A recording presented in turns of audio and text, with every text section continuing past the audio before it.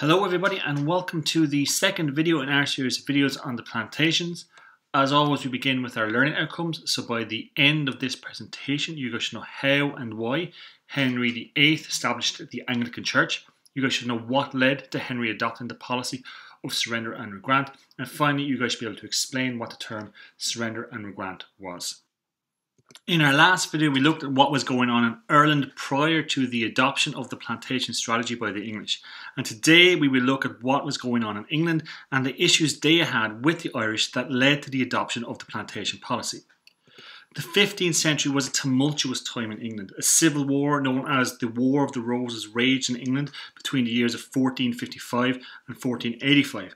It was a battle between two royal families in England, the House of York, which was represented by the White Rose, and the House of Lancaster, which was represented by the Red Rose. The eventual result of the war was victory for the House of Lancaster after the final big battle of the war, the Battle of Bosworth. The head of this family was a man called Henry Tudor, and he was crowned King Henry VII of England and Lord of Ireland in 1485. In relation to Ireland, Henry VII found that despite constant rebellion and insubordination from the Irish, he was not strong enough to directly challenge their power. In fact, attempts to remove the Earl of Kildare, the most powerful of the Gaelicised Anglo-Normans, after he had twice went against Henry VII and supported the House of York, had failed. Henry VII had to keep the Earl of Kildare as Lord Deputy, or the King's representative in Ireland. However, Henry kept England peaceful and he managed to sort out the economy. He was succeeded in 1509 by his son, the infamous Henry VIII. Henry was well known for his large appetite for food and women, and he married 6 times in his lifetime. Henry really disliked being opposed on any issue. So when the Pope refused to annul or end Henry's marriage to Catherine of Aragon after he had become infatuated with the young Anne of Boleyn, he forced the English Parliament to name him, and not the Pope, as the supreme head of the Church in England in 1534. His first act in setting up this new Anglican Church was to end his marriage with Catherine and marry Anne Boleyn, and they lived happily ever after.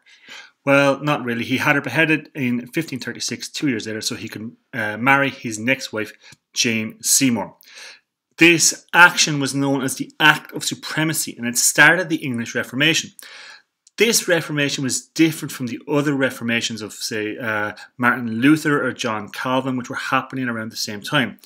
They were concerned with spiritual issues, while the English Reformation was concerned with political ones. Henry's changes didn't really affect church teachings, only the way the church was governed. So for the majority of the people, it didn't affect their day-to-day relationship with the church. However, one of the most controversial things that Henry did was to get rid of all the monasteries in England, and this is known as the dissolution of the monasteries. Again, Henry wasn't opposed to them on any kind of theological grounds, but was worried about the monastic order's loyalty, as they weren't directly under the bishop's control, who was now under Henry's control, but instead these monastic orders were under the rule of their head of the monasteries, which usually were on the continent and regularly in Rome. Henry wanted to reduce the church's power in England and to raise money for wars in France, Scotland, and of most interest to us, Ireland. Henry was unhappy with how powerful the Earl of Kildare was, and in 1534 he decided to act on this. So he summoned the Earl of Kildare to London. The Earl died in London, and his son believed that he had been executed, whereas instead he had died from a gunshot wound sustained in Ireland while fighting the local Gaelic Irish. His son, Silken Thomas Fitzgerald, rebelled against Henry, sparking the Kildare Rebellion, which lasted from 1534 to 1539. Henry sent over a large force and he defeated Silken Thomas and the Fitzgeralds of Kildare. The English expected to easily defeat the Gaelic Irish and the Gaelicised Anglo-Normans, who were allies with the Earl of Kildare, and they did. But after every summer of fighting in Ireland, the Irish would regroup in the winter and fight again the next summer. And this cost Henry a lot of money, so he came up with a new policy called Surrender and Regrant. This policy meant that all Irish landowners were to surrender their lands to Henry VIII, who took the new title of King of Ireland as opposed to Lord. They were due to swear an oath of loyalty to him as King of Ireland and head of the church, and this was called the Oath of Supremacy. If any of the landlords were guilty of acting against the king or rebelled against him, then they would forfeit their lands to the king. In return, he would allow them to be official tenants on the land, recognised within English law, and be given English peerage titles such as the Earl. So, for example, the Gaelic leader of the O'Neills in Tyrone became the Earl of Tyrone.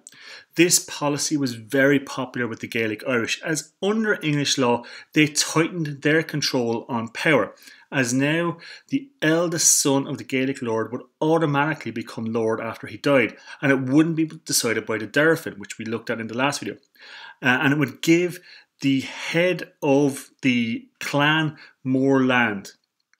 However, this policy, though an improvement on trying to control Ireland with an army, still wasn't sufficient, and in the next video we will see the new policy of plantation.